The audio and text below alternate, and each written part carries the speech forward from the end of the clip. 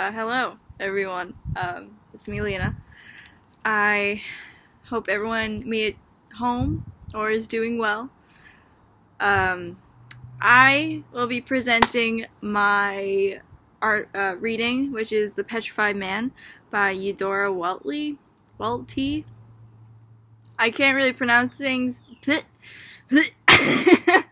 can't really pronounce things too well, so if I stutter a lot, I'm gonna try to edit that out, so sorry. Eudora Welty. She was born and raised in Jackson, Mississippi, which is where she lived from April 13th of 1909 until July 23rd of 2001. She was a short story writer, a novelist, and a photographer. She went to Mississippi State College for Women, and then she transferred into the University of Wisconsin, which is where she graduated in the year 1929. She photographed during the Great Depression, and then after that she started to write, and her stories she focused on intimate social interactions, and her words combine humor and psychological equity. Mom, is it acuity or equity? I don't even know how to say that. I don't know either. Never mind. Sorry, I was asking my mom how to pronounce that because I forgot.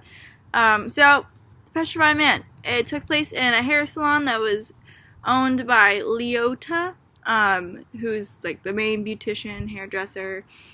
And we start off with her commenting on one of her customers' dandruff that she has in her hair, and her customer is Mrs. Fletcher. And she fears that it could be more than just dandruff. And on page 23, I'm going to put the pages right here.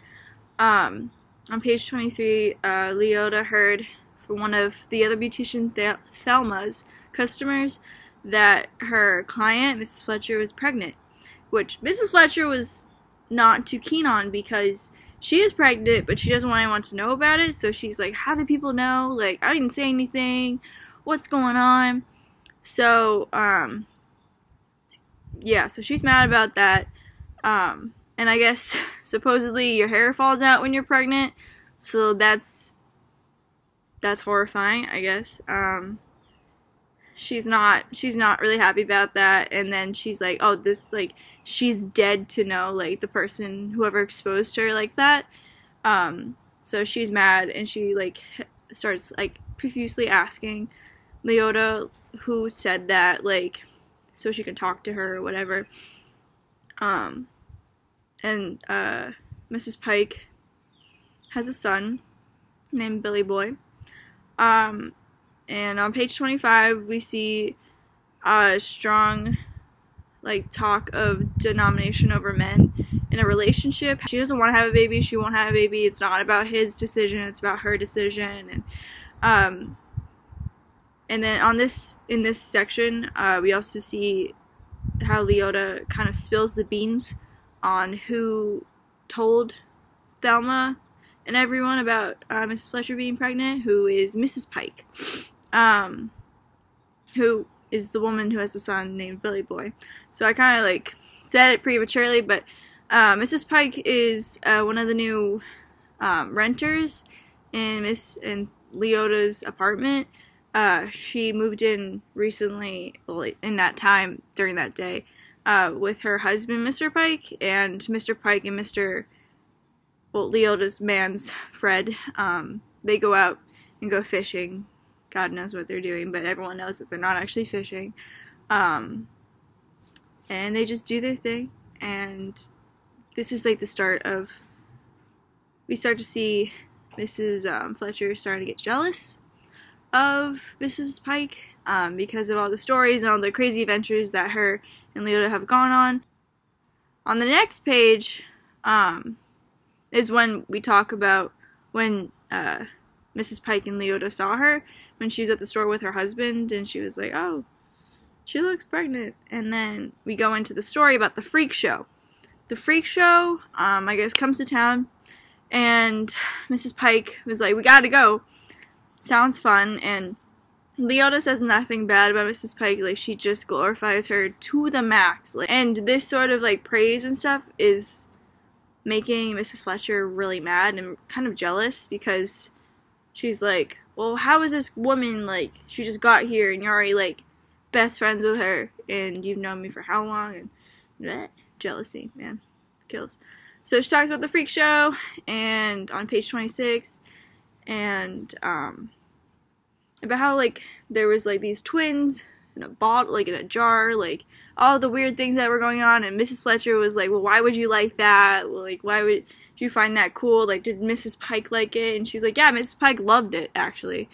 So that's great. Mrs. Pike was having a great time, and so was Leota, and Mrs. Fletcher was just not having it. And at this point, I'm already, like, laughing while I'm reading it because, like, their accents are just, like, well, honey, and, like, I say honey, but I'm from, like, Boston, Mass, so I'm like, honey. Like, I have a different accent than that, but I think it's definitely, the way they talk makes it a lot funnier, because then I can, like, imagine how they sound, like, if I was, like, watching them instead of reading them, because I'm more of a visual person, personally. And then, they talked about the twins, the conjoined twins on page 27, that were at the freak show. And how they were born because of first cousins,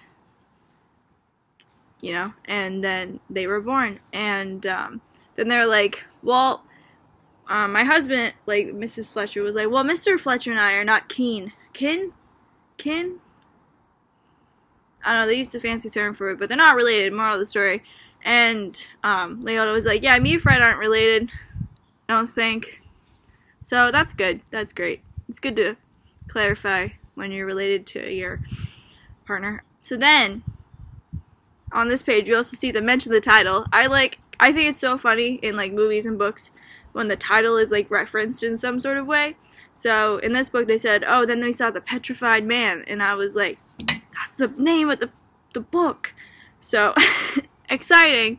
So the Petrified Man is a 42-year-old man who's been frozen since he was 9, quote unquote. But I think that has a medical condition.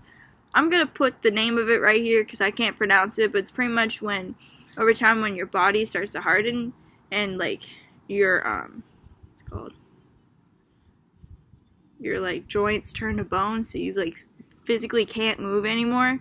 So I think that's what it is. I'm not really sure, but during that time, I think this book was made, it was more of, like, he's a freak. American Horror Story just talked about people that were seen as different from society and how they were just treated like freaks and they were trying to make the best of it versus, like, letting it really get to them. So they were, like, trying to embrace their differences and stuff, and you can see how Leota was really fascinated and Mrs. Pike was really fascinated about, like, their differences and stuff. But Mrs. Fletcher was not having it. She was like, well, my husband does workouts. He does exercises every day, so he should be fine. And then Leota was like, well, Fred doesn't, so oh well, I guess there's worse things to worry about. I don't know, the way Leota just, like, her mentality is just so funny throughout this whole thing, because Mrs. Fletcher's so stuck up that I'm just like, whoa, take it easy there, woman. But Mrs. Fletcher just, like, throughout this whole time just keeps growing more and more jealous of the relationship that Leota and Mrs. Pike has. And then on page 29 we talk about fortune tellers and how Mrs. Pike got her fortune read, and about how there was going to be some sort of money coming into the future. And then, of course, Leota, like, when she was like, this is what's gonna happen, like, I believe it, like, I totally, like, I'm all for it. Miss Fletcher was like, no, just, of course, she's gonna deny it and just not be about it. She's honestly such a buzzkill. Like, I get you're jealous, but, like, live a little woman. She was just, like, she's just trying to, like, really one-up herself to Mrs. Pike, and, like, trying to make her glorify herself, because Leota isn't glorifying her. It's not just she's glorifying Mrs. Pike. So, page 30, Fletcher is really being salty about how she's treating Leota. But I had to read, like, 3 times because this was like a week after, so like her bump is Mrs. Fletcher's like bump is being more noticeable now. Well, not like crazy noticeable, but like a little bit, I guess, if you really focus on it, made it sound like. And I had to read this part like 3 times because she just kept referencing her bump to like it, and I was like, what is it? Like, what is the it? And then I was like, oh, she's pregnant. That's the it. So that took a little bit longer than I thought, but yeah. So she's just been super like, oh, do you notice it now? Like, just being super salty, which is totally unacceptable. But yeah, here we talk about Leota and how she's really starting to believe the fortune teller, and it's kind of like letting that control her decisions a little bit. And on page 33, took me by surprise. It just hit out of nowhere. We find that Leota was trying to be nice to her new rentees, so she like had this place all nice and like set up, and she like put these magazines out and like did all these nice things, but she was like, well, they didn't say thank you, so like what the heck. So after that, she noticed that Mrs. Pike was looking at one of the magazines, and all of a sudden she like gasped. She's like, oh my god, like, this is crazy. And then they all ran over, and turns out the guy in the magazine that was like wanted for like doing stuff with like 4 women for like $500 was actually the man that she saw at the freak show, the Petrified Man. And turns out they actually lived like next to he was one of their neighbors. So that's crazy. So actually, fun fact, the name of the Petrified Man, which we find out is Mr. Something. If you translate it, actually means rock. So, like, full circle right there. Yeah, that's cool. But yeah, so they actually found out that he was the man that did that stuff to those women, which they later called him in and got the money for it. And, so yeah, and Miss Leota was really sad because she was like, that magazine has been sitting there for months, and I could have just opened it up and realized I knew him, and that I could have made $500, but instead this woman who just got here a week ago did that, and now she's got the money. So, oh well. Read your magazines, kids. Which is actually funny because it also like references back to the fortune teller telling Mrs. Pike that she was going to get into some sort of money. $500. I guess that's a lot, but that's the money. So look at that. Another 360. So we're at 720 right now in terms of full circles. That was a bad joke. So on page 35, we get another sense of the nuts that were referenced back in the beginning. Leota had a bunch of old nuts in her bag. And in this part, the little Mrs. Pike's son, Billy Boy, was eating them. And she was like, well, that's not nice. And, like, him and Mrs. Fletcher literally, like, tag-teamed and, like, smacked him in the ass. Which I'm sure Mrs. Fletcher loved because she finally got to have some sort of revenge on Mrs. Pike by getting out on, like, by beating the crap out of her son. And then everyone started to notice, and, like, a new customer came in that she saw. It was a whole thing. And then after he got his ass handed to him on 36, he ended it off by yelling at them, if you're so smart, why ain't you rich?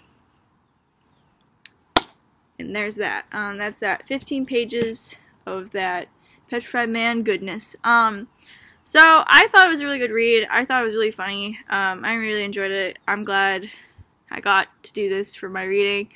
And here are some questions I thought it would be fun just to ask. Like, do you believe in fortune tellers? Do you think like they're legit? Do you think it's all bullshit, basically? I don't know. I got my tarot card. Like, I've never had a fortune teller, but I have like a tarot card reading, which like I guess it's like the same thing or similar to it. It just involves cards.